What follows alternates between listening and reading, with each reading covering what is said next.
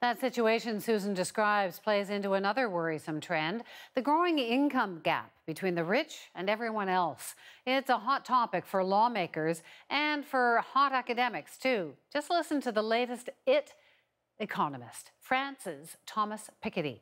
Senior business correspondent Amanda Lang caught up with him to pick his brain. Hey there, Amanda. Wendy, income inequality is a global phenomenon. Even people with jobs are seeing their share of the increase in growth shrink. For a long time, common wisdom has been that free markets and capitalism would help adjust that ultimately workers would share in the gains that investors enjoy. Now Thomas Piketty has upended that idea and in fact shows that the opposite may be true. Let me stress, in every developed country, the bottom half of the population right now has less than 5% of national wealth. It's even 2% in the US. And the next 40% in the population, which I call the patrimonial middle class in my book, has usually, 20 to 25% of total wealth. So, I think we can do better than that. I'm not saying we should have perfect equality of wealth, but, less than 5% for the half of the population is really very little. So I think we can increase access to wealth through various ways.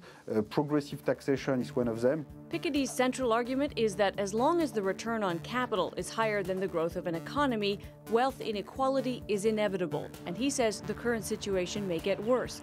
He has a series of suggestions. One of those is a progressive tax on wealth that essentially rewards people for putting money to work, but taxes capital that is idle. That's partly because the wealthy can afford to save in a way that middle classes can't. Another is to look at policies around wages and forcing them higher, though like many economists, Piketty sees a limit on the value of a minimum wage.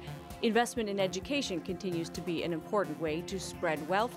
And finally, finding ways for workers to have a bigger share of capital would help, giving them shares in the businesses they work for instance.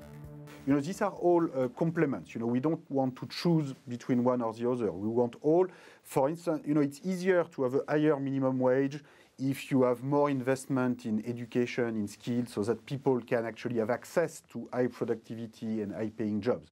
The most important thing Thomas Piketty may have done with this book is bring real hard data to a problem that is now perceived to be universal and keep the issue front and center for policymakers. Wendy? Thanks so much, Amanda. Amanda Lang.